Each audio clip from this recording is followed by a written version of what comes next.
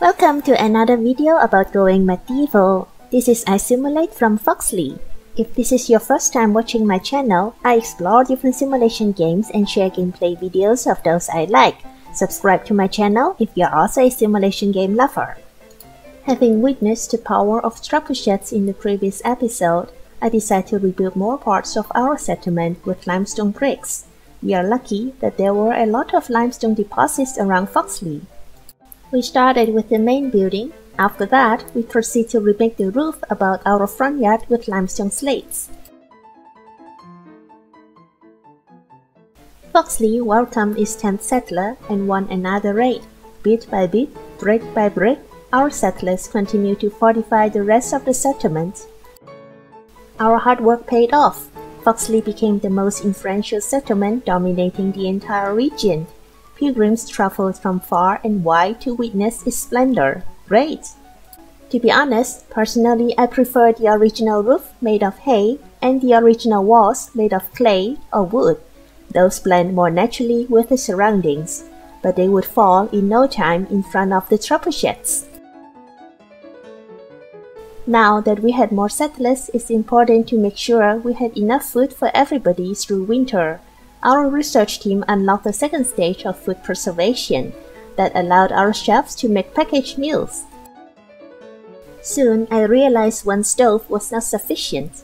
We need one to make lavish meals for the settlers' day-to-day consumption, and another one to make packaged meals in preparation for winter. So I built a second floor to our kitchen and placed a second stove there. Mariota was our 10th joiner. She's spending winter in Foxley for the first time. Her mood hovered around 30% most of the time, meaning she was very often annoyed. At the beginning, I didn't understand why, because the other settlers were okay. Later on, I realized she had these two perks of being listless and contemplative. Her mood dropped more quickly. I tried to pay her more attention, like getting someone to make her nice apparels. But before that was done, her mood dropped below 15%. She became rebellious. Instead of following the schedule, she spent time praying, on entertainment, eating. It lasts for about 1 day in-game. Those activities brought her mood up to 59%. She was normal again. It's good those coping mechanisms kicked in before she became broken.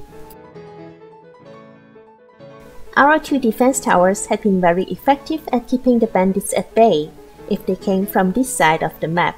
As enemies could approach from any direction, I had to seal off their other options. I extended the trench so they were forced to go between the 2 towers, and on the other side of the settlement I built 2 more defense towers and closed the gap with a nice brick wall, leaving a door for our settlers who want to go to that side of the map.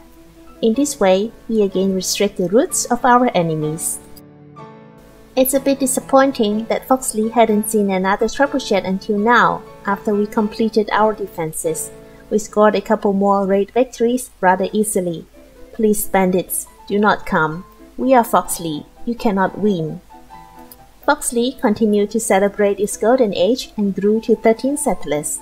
Mood in the settlement improved because with more pairs of hands to share the workload, the settlers could sleep more, play more, and work less. I will make another video when Foxley engages with trebuchets again, or when the game releases new contents.